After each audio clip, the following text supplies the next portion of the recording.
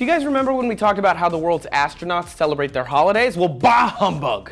Christmas is a work day this year.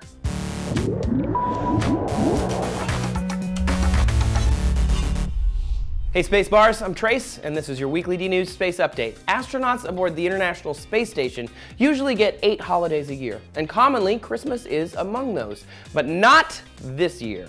Instead, we're gonna have a spacewalk. The ISS has been, quote, limping along for a while now, says NASA, until December 11th when a valve in the station's coolant system finally gave out.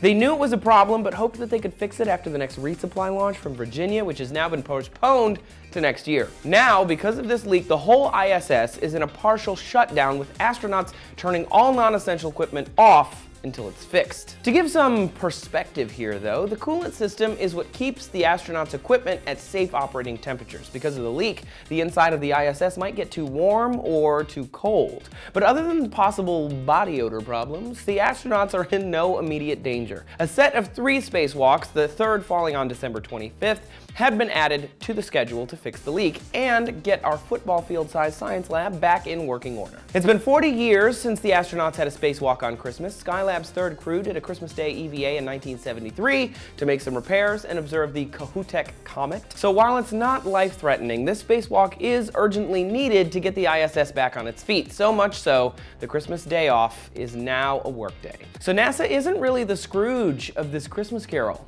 really. So don't worry. In fact, there's a bright side. Now, after you're done opening your prezzies and your tummy is filled full of Christmas cheer, you can tune into NASA TV and watch your favorite astronauts doing their spacewalk to repair planet Earth's most ambitious science project ever. What better way to get in the holiday spirit, huh? Happy Christmas and New Year, everyone. Thanks a lot for watching D-News. Tell us about your favorite Christmas traditions down below and subscribe for more episodes of D-News every single day of the week. We'll see you next Friday for another weekly D-News Space Update.